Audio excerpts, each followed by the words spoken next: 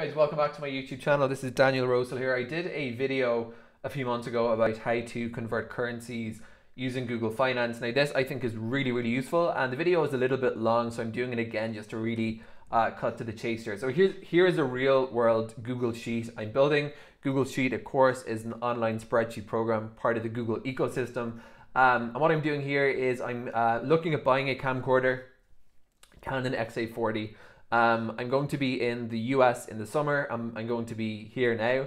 And because this is a somewhat major 6,000–7,000 shekel purchase, I want to just do my research and see what the different prices are. And because I'm looking at buying this also in the US potentially, I want to just see what the price difference is there. So I have added a couple of quotes from Israeli websites here, and the prices, as you can see, are as follows: 6,649 shekels, 5,683. Now, in order to convert to a different currency, whether we're talking, dollars or pound sterling or euro, whatever, it would clearly be stupid to do it one by one, right?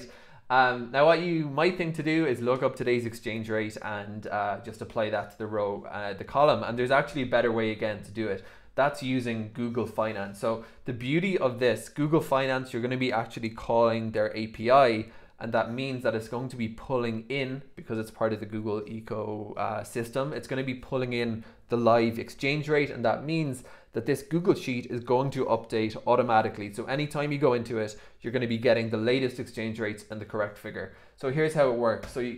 So firstly, for this cell E2, I'm going to be multiplying by equals D2, then multiplied by, now open brackets here, Google Finance.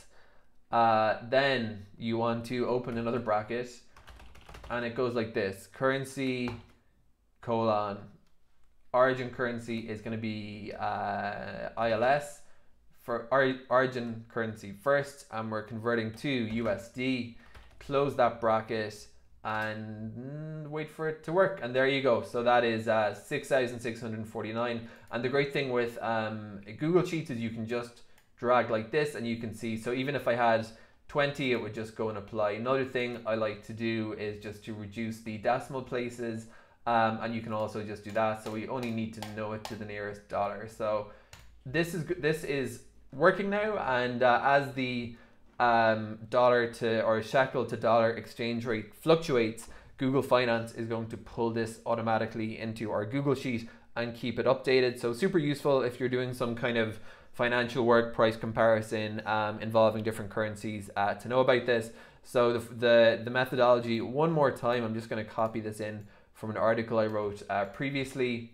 It's Google Finance, open brackets, currency, colon, and then you can look up these three-letter symbols for currencies in Google Finance documentation, but they're usually pretty intuitive, like euro is ERU, British pounds is GBP, etc. But if you're unclear, you can look those up.